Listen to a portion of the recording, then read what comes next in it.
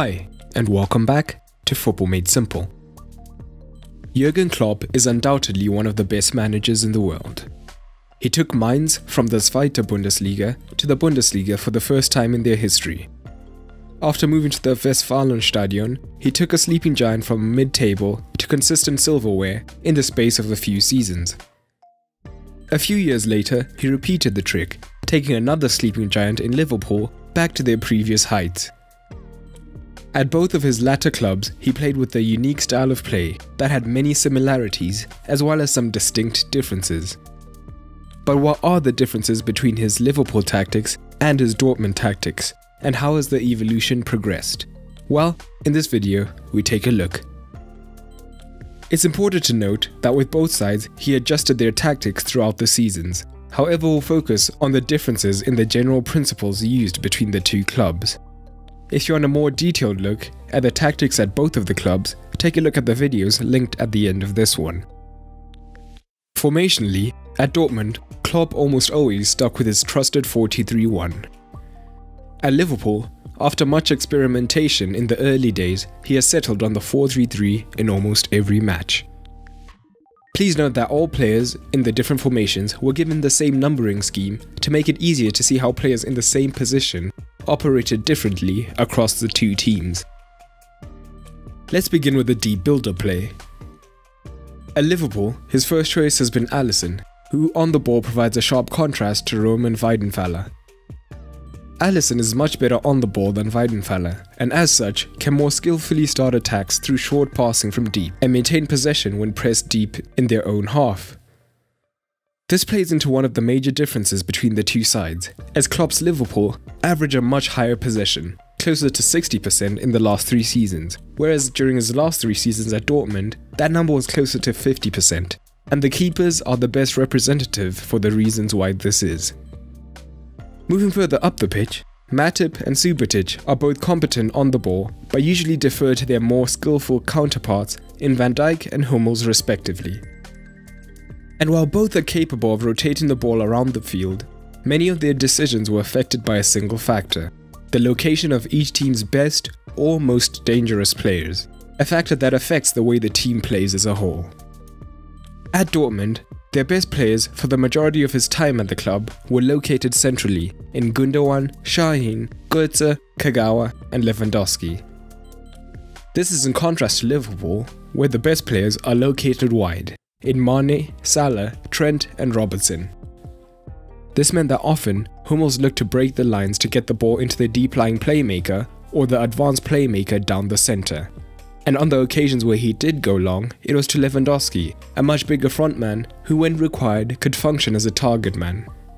In contrast, when Van Dijk wasn't looking for more penetrating passing through the centre, they aimed to get their most dangerous men on the ball, often by overloading one side of the pitch, then subsequently hitting the big diagonal to get their wide man in space on the ball. The behaviour and the roles of the fullbacks is another major difference. From deep on the pitch for Liverpool, the fullbacks are an active part of the build-up play, and may start deep to help and rotate the ball around the pitch. Alexander-Arnold is particularly key to this, and even occasionally tucks into the midfield. All of this is in contrast to Piszczek and Schmelzer, who operate much more like traditional fullbacks, looking to immediately provide the width and off-the-ball movement. This is exemplified when looking at the stats, as the Liverpool pairing on average complete around 20 more passes each per game. And the way in which the midfield functioned also affected the fullbacks higher up the pitch. Liverpool's midfield structure means that they can cover more lateral distance on the pitch. In addition, the wide central midfielders in Henderson and Wijnaldum are hard-working and willing to sacrifice themselves for the team and move into these wider regions to provide cover for the fullbacks. This means that both the Liverpool fullbacks can have the freedom to advance higher up the pitch, knowing that the defensively aware wide midfielders are immediately there to plug the gap. At Dortmund, with just the 2 defensive midfielders, they could not as effectively cover the width of the pitch, and whilst Bender is a willing runner and could plug any gaps, his partner in Gundogan or Nuri Şahin was not as mobile. But they were also very skilled on the ball, so using them as ways to plug gaps would be a waste of their talent, and as a result they stayed more central. This meant that as opposed to having both fullbacks consistently bomb forward at the same time, they operated on more of a one-up, one-back policy to maintain their defensive solidity and not leave themselves exposed. This also meant that in this phase, Dortmund's main ball progressor was Gundogan through the centre of the pitch, whilst for Liverpool it was the fullbacks in Trent and Alexander-Arnold. Let's move higher up the pitch and look at chance creation and general play in the final third. The divergence in the role of the midfield continues. At Liverpool, the ball-side midfielder would often drop into the half space, ready to potentially create a triangle with the fullback and the winger, whilst the two midfielders remained fairly deep. The three midfielders would rarely venture into zone 14. Only when chasing the game would one of the midfielders look to make late runs into the box.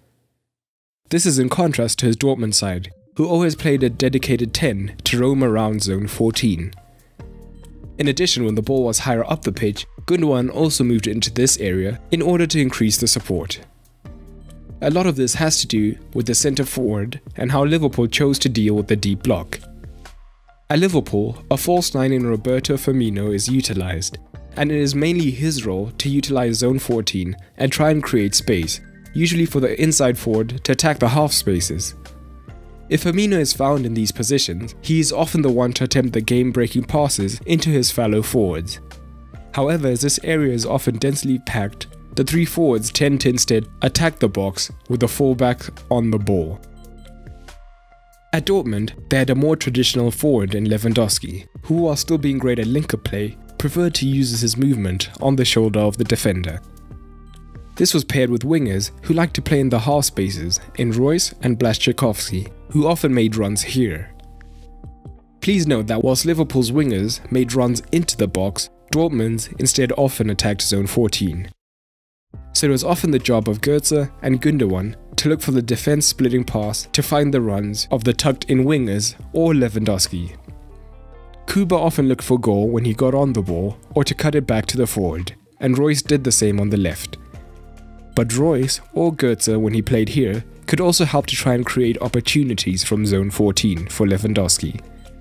At Liverpool, there's a much greater dependence on getting crosses from the fullbacks for the three forwards who have moved into the box. So Liverpool's primary chance creators are the fullbacks from wide, whereas at Dortmund, the chief creators were down the centre of the pitch.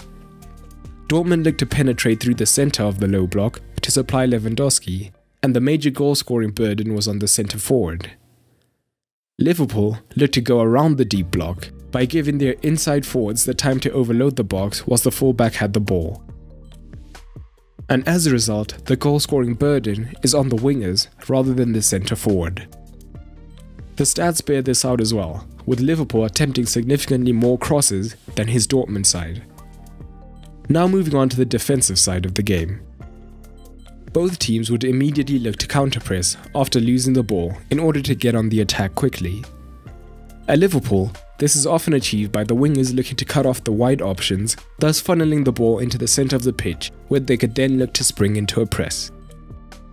At Dortmund, Lewandowski would often lead the press, using his cover shadow to prevent the pass into central regions. Once the ball went wide, Dortmund would then look to spring into the press, keeping the ball wide and using the touchline as an extra defender, and increasing the pressure on the ball carrier. At Dortmund, this press was much more manic and consistent, whereas at Liverpool, Klopp has refined this strategy, and just as they are now more considered with the ball, without it, they are much more controlled as well. One way this is evidenced is the injuries. Dortmund would often get several injuries to crucial players towards the end of the season, as the impact of this consistent press set in. Now, at Liverpool, they have one of the most injury-resistant squads in the league, due to this shift in pressing. Overall, Klopp excelled with both sides, turning both the Westfalenstadion and Anfield into home fortresses that opponents feared. And he enjoyed plenty of silverware with both clubs, whilst forming an incredible bond with both sets of fans. But what other differences have you noticed in his tactics between the two clubs, and what did you like most about each side? Also, don't forget to leave your video suggestions down in the comments below. But that's all for today, and remember, keep it simple.